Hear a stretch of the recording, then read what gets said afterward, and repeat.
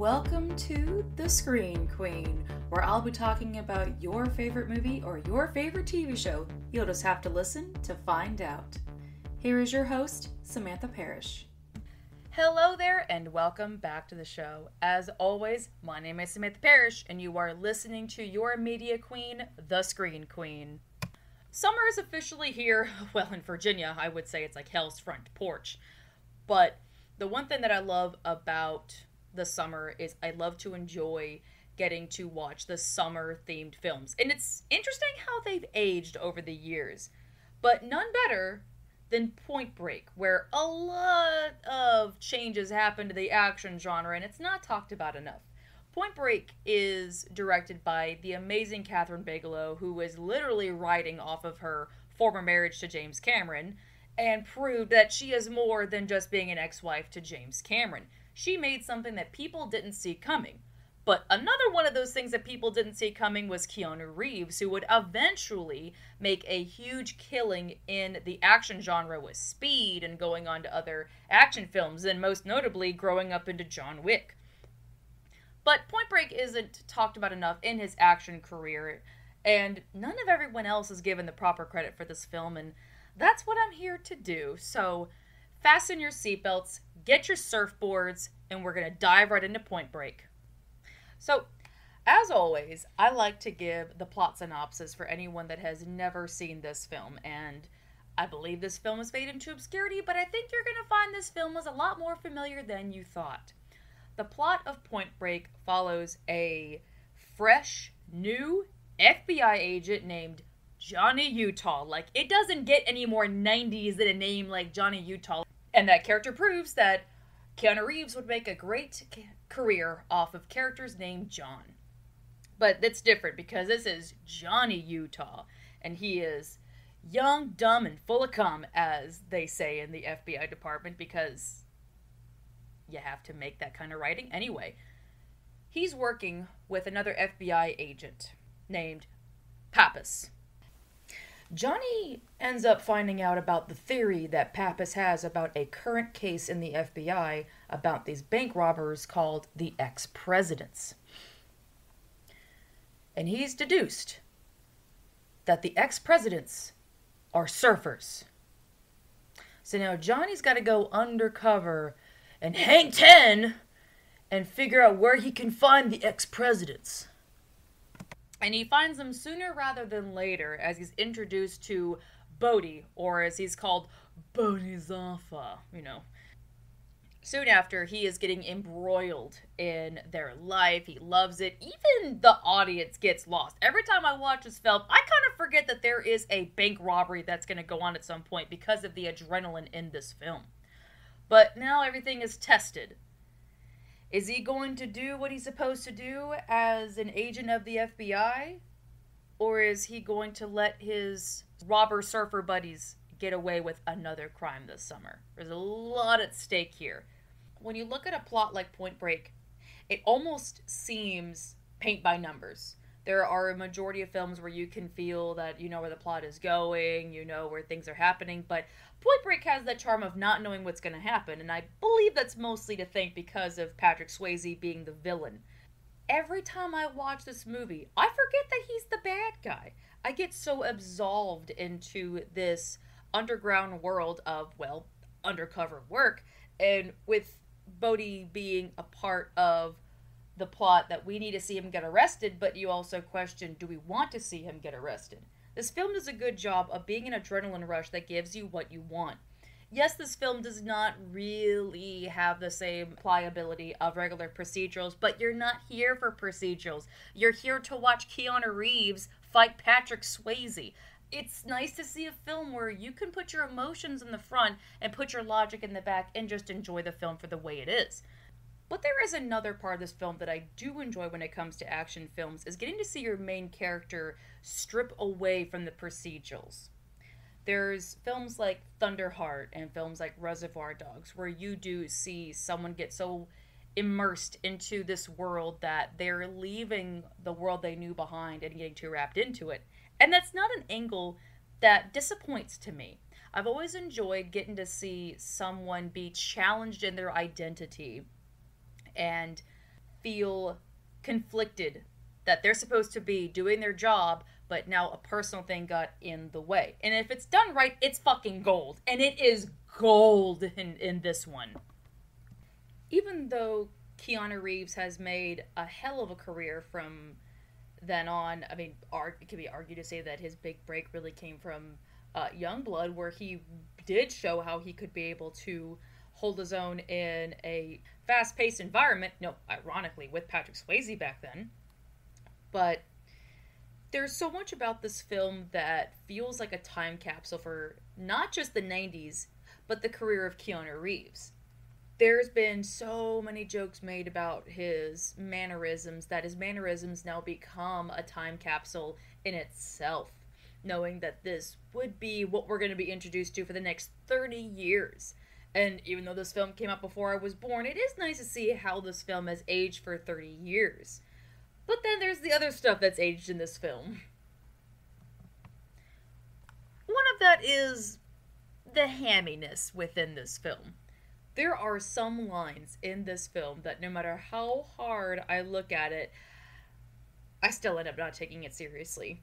It's something that doesn't hurt the film, but it doesn't make the film as serious as it should be. There are just some lines that don't even need to be said, like we don't have to have that, and one of them is the famous "I am an FBI agent" line.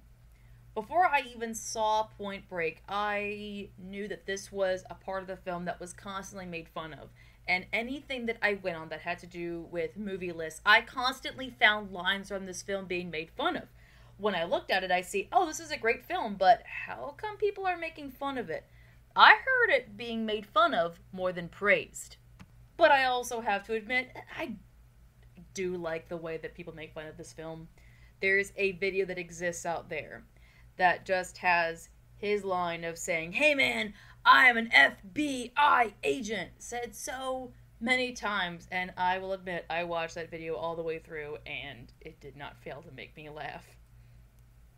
But this was something that I had to think about when I would eventually watch the film, and when I did, I still took it seriously, but I also couldn't forget how this one era was made fun of, and it's kind of hard not to see. I feel that the line could have been delivered differently, but then we wouldn't have this accidental comedy gold that's been made fun of for almost 30 years. But the one part of the film that I do feel hasn't aged bad, but isn't talked about enough, and that's the performance of Patrick Swayze. The way that Patrick Swayze has existed in the action genre is a bit of an interesting timeline. When you look at how he has gotten himself in these films, it's hard to forget that he puts his health at risk for these films. He busted his knees in Dirty Dancing. He said that Roadhouse was the most challenging project he ever did that did endanger his life at a couple points and had to go make Ghost just to get a breather, so he had to go play a dead guy to not be a dead guy. But then Point Break came along as this venture back in, so he kind of went back on his own promise, but this is the most action I've ever seen Patrick Swayze in, and it's thanks to the action direction in there. Swayze was in his fucking prime in this film, playing the kind of character that you would have wanted to see him play at some point. Now, he has gone on to go play villains after Point Break, but this is the best because this is the kind of villain that Swayze would play. He brings all that charm into this character that makes you think, maybe he's not really the bad guy. The charm of Patrick Swayze worked its way so well in this film that it challenged you into what you already knew. And they hand you everything in this film from the get-go. You know he's the bank robber. You know he's gonna rob a bank. You know Keanu has to stop him. But then you also kind of don't. Every time I watch this film, I conveniently forget that he's the bad guy because I get so immersed in the way he plays Bodhi. But there's also a hilarious thing that I found out in this film was that he never went skydiving before. And the person that showed him to do skydiving and helped him through it was the co-star Gary Busey, which, oh god, it's gonna be weird having to talk about him later on. Everything in this film feels like a moment in time for Patrick Swayze, that he is truly having the time of his life and the peak of his action career. But I also feel that this film does a great job for the serious moments. In all the action films that I've seen Patrick Swayze in, there's always been this seriousness he brought into the film. Like, you believe everything he said. One of the lines I want to cite is, and this is a spoiler, where Johnny Utah has been quote-unquote kidnapped into their bank robbery heist, and the only way to make him do it is to threaten Tyler, who is the love interest of Johnny and the former love interest of Bodhi. But the way he phrases everything, that they shared time together, and that he says that she loved Johnny more than she loved him. And that's a hell of a line that I think only Patrick Swayze could say, in the way that I 100% get. This is a man that doesn't like that he has to do this, but he has to do this. I don't think anyone else could have done that. I know that there's been an amalgamation of different action villains that we all love for our own reasons, for their horrendous actions or their sympathy. This character is a blend of both. He's a character that I could easily see as my best friend, but then also feel conflicted that this is my enemy, and those feelings are constantly fought with each other. I can't think of any other action film that does that. But I want to make a segue to talk about the female interest of the film, Tyler. Now, there's another thing that I discovered when I was rewatching Point Break, is that you can tell this film is directed by a woman solely because of the way the character Tyler is created. The character of Tyler she's a tough bitch. She never comes across as a damsel in distress. She holds her own. Whenever she yells at Johnny Utah for anything he's doing, you know this is from a place of compassion and a place of a hard life. When it is revealed that her parents died, and that becomes the way that Johnny Utah gets an in with her in one of the most crushing ways possible, to have to use death as a leverage for a story, it is sympathetic when we see her soften her face a little bit, that there is something underneath the tough exterior, that she has had to live with this. This isn't just, oh, she's sad about it. This is something she's thinking about every single day. And you can see it on her face with the way that the lie is made to her that Johnny Utah's parents died. It's very compelling, and she doesn't get enough credit. But I also feel that Tyler doesn't get enough credit for being a sex symbol. I know it sounds kind of funny that I'm literally about to sexualize this character, but Lori Petty is hot in this film. She is so attractive in the way that she just exists. She is just tooting her own horn in life. She's going about everything. She does not give a fuck. And I love that about her character. But I also love that you don't have to see her be romantic with both Bodhi and Johnny to know that she does care about them, but she's not going to let a romance get in her way. I hate to say it, but normally some female characters exist to be the eye candy or to exist to be in danger. Tyler just exists. And I like that she's just there. She is caught in the crossfire, and you do feel bad that she is wrapped up in something that she literally is not going to see coming. In the scene that I mentioned earlier, where she is shown on the surveillance footage of her being held captive, the look in her eye was so much anger, and the way that she yells "fuck you" through her muffled mouth. You knew this woman wasn't going to go down without a fight. You knew she clawed, bit, scratched, punched, kicked, to do anything to survive. She is a surfer. She is an athletic woman. But you just kind of know in her character she's not going to go down without a fight. Tyler is a character that you care about because she is a woman existing out in the world. She holds her own. She has perfect athleticism. She's a character that you haven't had enough time with, but you know enough about her to know how she's able to go through every part of her life. She is validly emotional about everything. She's not an overly dramatic character, and like I said, she's not overly dramatically written as a woman because she is written by a woman. It just doesn't get talked about enough that the most accurate female in an action film was first brought by a female director that held everything here. So as much as this film is cheesy in its own moments, you have a character like Tyler that kind of balances everything out. So when you go back and rewatch Point Break, definitely take a more observant watch at the way Tyler is characterized and know how that it's aged better than most films for how women are portrayed in films. I would honestly say a close second to that is Mercedes Rule from The Fisher King, and I've definitely gushed about that. So you have two prime examples of women being written correctly in the 90s. So this next part is something I have followed for a majority of my life and seeing how Point Break has aged. There's also the accusation that Point Break was stolen from. So in 2001, a little film called Fast and the Furious came out. And I'm just going to walk through the plot of that. An undercover agent that has to go into a den of car thieves. What is Point Break? An undercover agent that's going into a den of bank robbers. It's the same thing, but it's also not the same thing. I'm half and half on the stealing thing because I don't see a lot of the same things or elements from Point Break and Fast and Furious. But with that said, I also do not get into Fast and Furious. I don't dislike Fast and Furious. I admit there are some parts that had me giggling, but it's not my thing. I'm not a strictly car chase kind of action girl. I gotta have some blood. I gotta have some guns. I gotta have some punches. I gotta have that be the primary thing. I can't just have cars crashing into buildings. But this was on a list years ago that I saw about rip-off films where Fast and Furious was given the finger about stealing from Point Break. So, as much as I do think that there is a comparison, I also feel that there is not too much of an accusation because it's not the first time that we've had a film with an undercover agent. There's going to be a dime a dozen of other films. I mean, shit, I could name stuff on top of my head, like Reservoir Dogs being an undercover agent with a whole bunch of robbers about to do a heist. Like, it's a blueprint for many action films or drama films or thrillers. So it's not the first time that there has been a claim of plagiarism.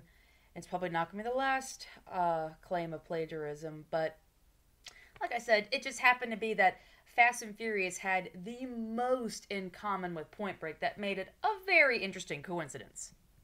But before I move on to my next topic, I do have a tiny story to share that adds into that. I have a friend named Darcy who loves the Fast and Furious franchise. Like, if anyone gets their names wrong, they had a nice life. Like, I pity the person that fucks up by saying they don't like Fast and Furious. I'm surprised I'm allowed in her good graces because I'm not really driven into that franchise.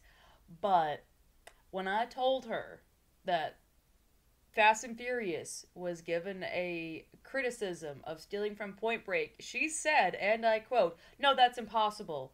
Point Break had to have stolen from Fast and Furious." And I'm like, yes, a film from 1991 definitely stole from a film in 2001. Yep, that makes a lot of sense. And so I've never been able to shake that conversation. I find it very funny considering like the way that we love certain films and what we do to live and die for them. Like, I would ride and die for a Point Break like she rides and dies for Fast and Furious. All 9 of those fucking movies. So I feel it would be a crime if I didn't talk about what is considered the best scene of this film. So, shit hits the fan real quick.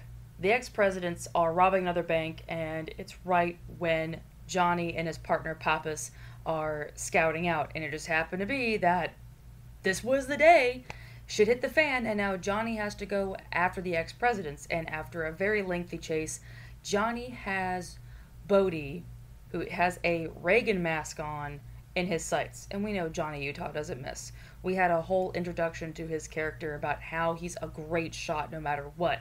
However, this thing called emotions got involved, making it hard for him to shoot the person that has become his mentor, his friend, his new lease on life. That sounded a little bit romantic, but then again, it is kind of bromantical.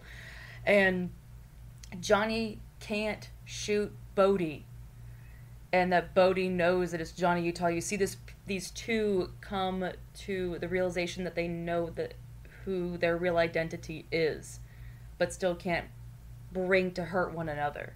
And Johnny Utah just expels all of his casings into this guy in the most dramatic way possible that has been seen as overly dramatic, but it's been honored and parodied over the years. A little British film called Hot Fuzz came out in 2007 and gave this scene another resurgence when the character Nick Frost plays shows Point Break to Simon Pegg's character, even mimics the gun shooting in the air when he's sort of getting into the emotion but also is feeding into the cheesiness. But then the moment happens within Hot Fuzz when the escalation in Nick's character has him doing the same thing Keanu does. So you see how it's become honored and humored over the years. It's kind of interesting to see how Hot Fuzz has kept this movie alive. It's something that not many people notice unless you are really deep into the action genre. I guess you could say it's a real wave of emotion. Okay, I'm good, I swear. So I didn't have a proper segue for this part, but I did want to make a point to talk about Gary Busey being in the film. This has, I wouldn't say challenged me, but knowing where Gary Busey is today with his life being into sexual misconduct allegations, I mean, honestly, no surprise there. It's a weird thing to have to look at him in this film knowing that in the future, 30 years from then, that he would basically be the villain that we've always seen him in the fucking action films. But for the most part in this film, this is the only one I've seen where he's not a bad guy. He was the bad guy in Lethal Weapon, which ironically made a trope in action films of having an albino bad guy. But the role of Pappas being in between Lethal Weapon and Under Siege, it is tolerable. So when we look at the character of Pappas, there's not much to him. I don't know of any wives he's had. I don't know of any children he's had. All he eats, sleeps, and drinks is this case. And that's kind of a driving force for his character because he's driving the plot of the film. Because he is the background story of the film. He's the one that gives us all the information we need to know. He's handing us what we're about to see.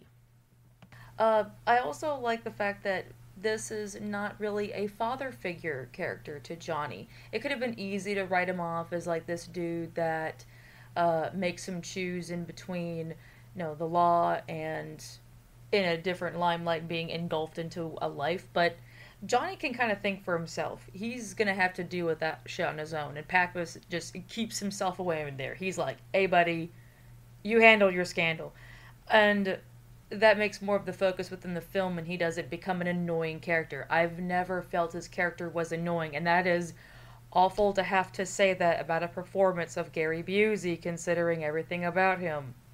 When you look at a face like Gary Busey, he immediately becomes unlikable. And of course, obviously for other reasons now he's unlikable, but at that time, he was the go-to guy for villains. And he never really changed a lot of his mannerisms. He was always this, tough grit shit. And with this one, there's more of a dedication to this character that he has no ulterior motives. All he's thinking about is this case. And I like that it makes him a dedicated character.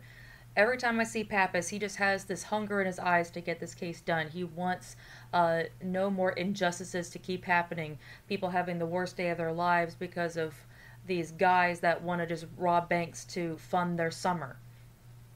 As much as the film is kind of an awkward sore spot with Gary Busey, it's also a moment of time where he was tolerable at one point. That's kind of all I'll say about it. So I want to end this episode with the woman that started it all. And that's Kathryn Bigalow. Kathryn Bigalow is one of the names that gives me hope. I mentioned in my previous episode with Roseanne about how Roseanne Barr proved to be a woman that could put different women on television. Kathryn Bigalow proved that women can direct anything. Even though we already had female directors at that point, we didn't really have one do an action film quite yet. And Kathryn Bigalow showed she's got balls, man. Everything in this film doesn't feel like it was directed by a woman, but then, like I said, with the whole Tyler segment, you can also tell that it was directed by a woman. It is one of the purest films I've seen, and to think that it's an adrenaline rush. And it's phenomenal what she has poured into, and that Point Break is kind of like her baby that she birthed into the cinema world, into the action genre, and it's phenomenal. So I want to end this on a piece of trivia that I just read about her that is wild to see how her career has changed. Now, earlier I opened up with how her marriage to James Cameron did help her get into the industry, but she also didn't let her marriage get in the way of becoming a director. In 2010, when the Oscars were coming up, she and James Cameron were the first to be ex-spouses competing against each other in the Oscars. And this was a first for so many firsts. This was a first of first of first. There was so many firsts involved. To have her and her ex-husband compete, and then she won the Oscar, making her the first female director to win an Oscar. That is pretty fucking phenomenal. This woman has made history. She went all the way from these bank-robbing surfers, and then she would eventually go on to make The Hurt Locker, Detroit, Zero Dark 30. She really found a home in the action genre, but we wouldn't have that if it wasn't for Point Break. And I think that's a pretty good point to break on. Okay. Well, so usually this is when you find out what the next episode is going to be on the Screen Queen. Well, I'm here to tell you that you're not going to know for quite some time. We are fast approaching the 100th episode celebration of the Screen Queen. And I have a plan for that requires a little bit of time. So, leading up to the 100th episode that will be airing, I had to double check the math about this because your girl she didn't get the best marks back in math, but, well, I make it count. Within 2 weeks, we are going to be having the 100th episode. It's going to land on July 11th. That could have been an easier way to explain it, but this is where we're sitting at.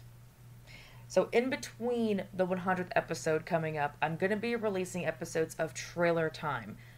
Mostly because those are the easiest episodes to put out. I need to have a break from the hectic episodes we've had recently.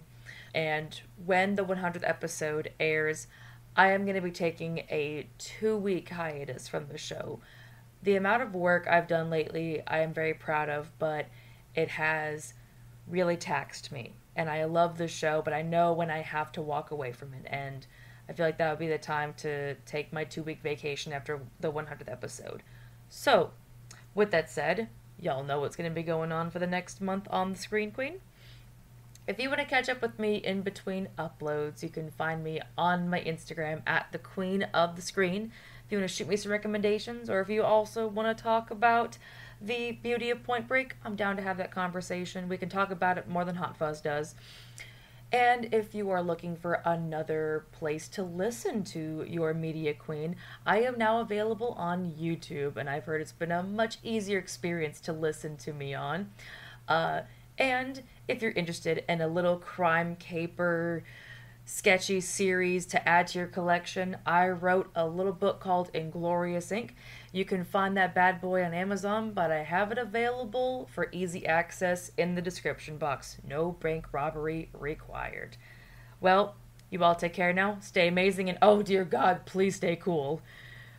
This is your Screen Queen signing off. Bye-bye!